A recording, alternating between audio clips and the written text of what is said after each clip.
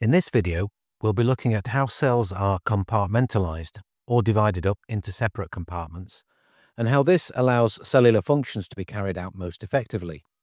Be sure to watch our video on cell structure and function for details of organelle functions. This video covers organelles and specialization at the standard level and higher level. We start with defining which cell parts are classed as organelles and, importantly, which are not. Then we'll move on to the advantages that compartmentalization brings to the cell. We then move on to higher level content and focus on mitochondria, chloroplasts, the nucleus, ribosomes, rough endoplasmic reticulum, Golgi, and vesicles.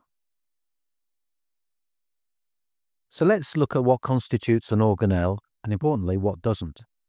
Parts of the cell that are considered organelles are the nucleus, vesicles, ribosomes, and the plasma membrane that encloses the whole cell. The more obvious, larger membrane-bound structures like the lysosome, vacuole, mitochondria, and chloroplasts are also classed as organelles. They are all enclosed, self-contained units that carry out a specific biochemical process.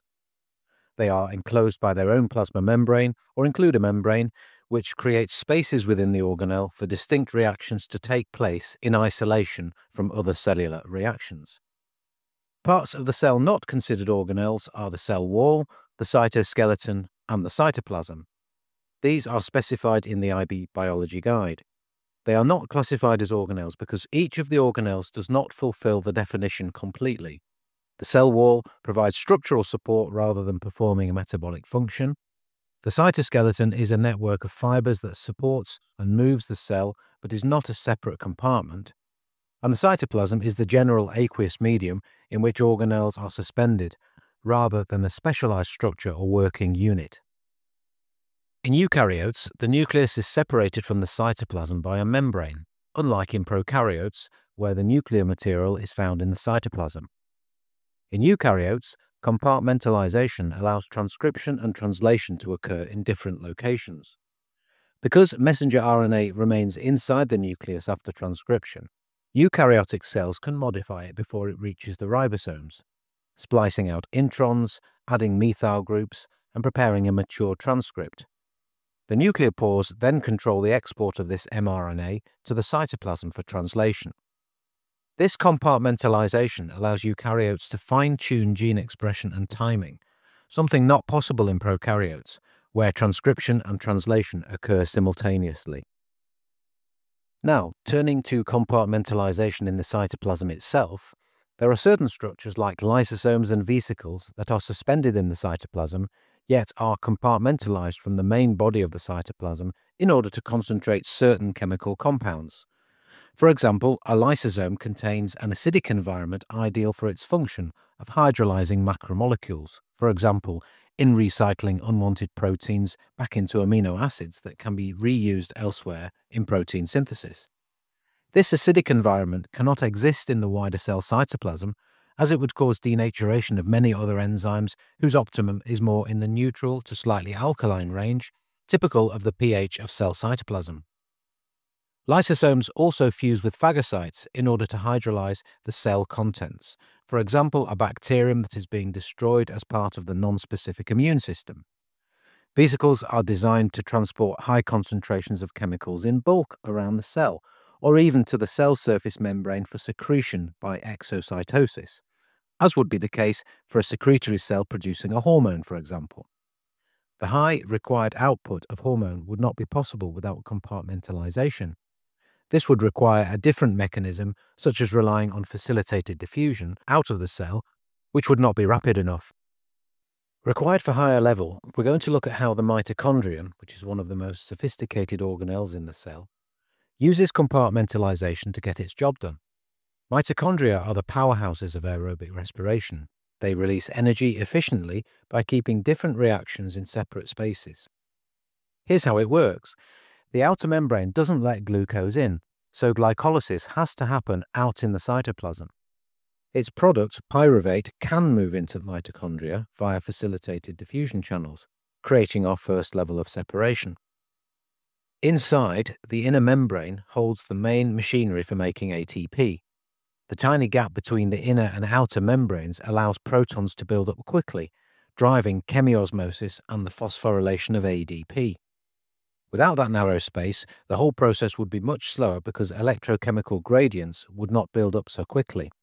Finally, the folds in the inner membrane, called cristae, provide surface area for the electron transport chain, while the fluid-filled matrix inside contains the enzymes and pH conditions needed for the Krebs cycle.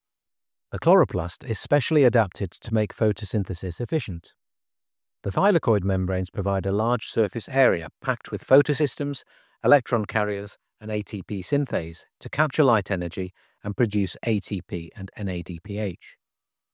The thylakoid spaces have small fluid volumes allowing rapid accumulation of protons for ATP production. Finally, the stroma is compartmentalized, containing the enzymes and substrates needed for the Calvin cycle, where carbon dioxide is fixed into carbohydrates. Note that the stroma is often confused with the cell cytoplasm. They are two completely separate areas of the cell. Together, these adaptations make the chloroplast a highly efficient site for converting light energy into chemical energy.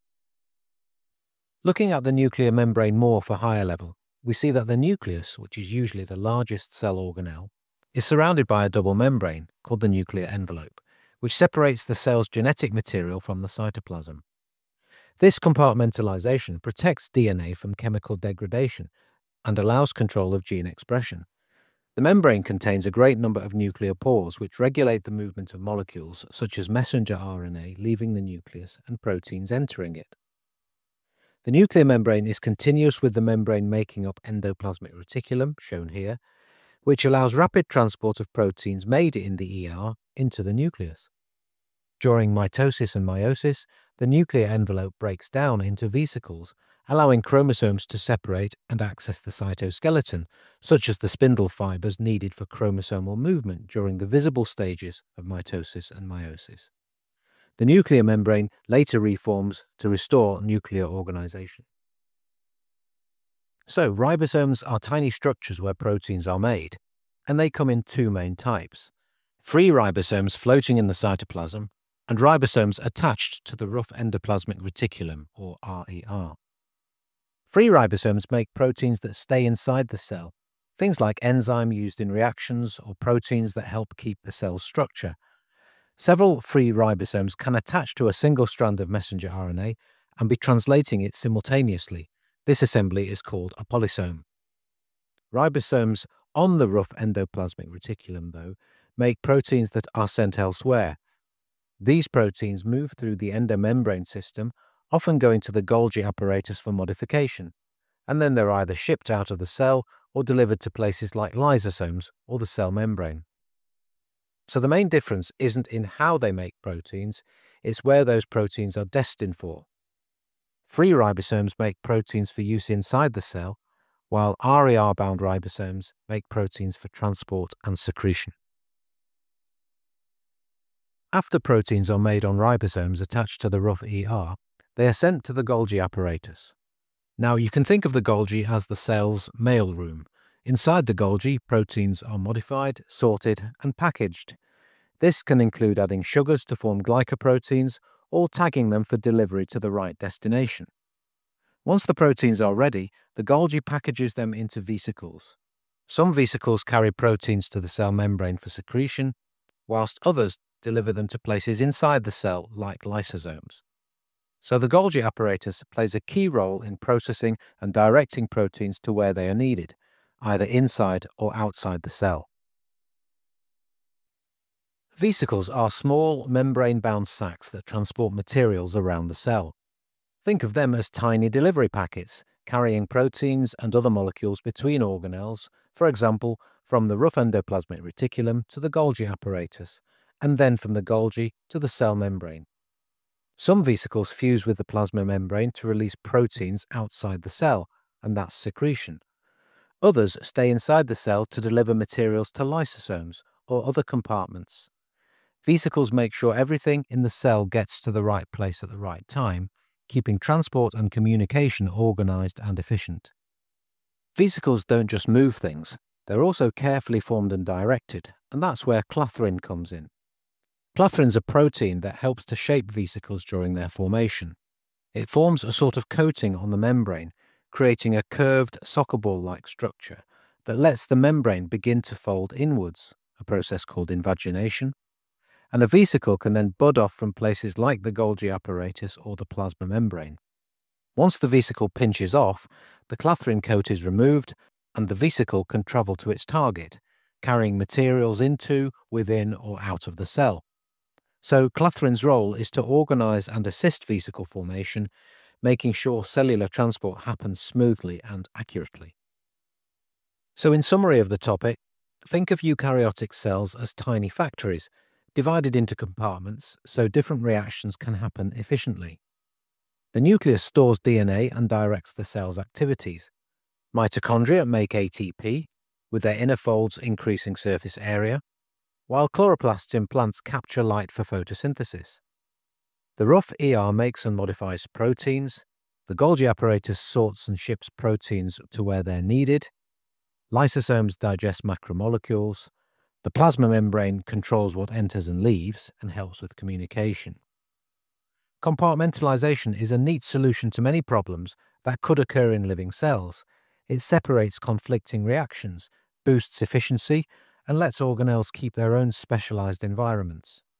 For those of you doing higher level, mitochondria and chloroplasts have double membranes, a legacy of their endosymbiotic past, and vesicles moving along the cytoskeleton keep everything organised inside the cell.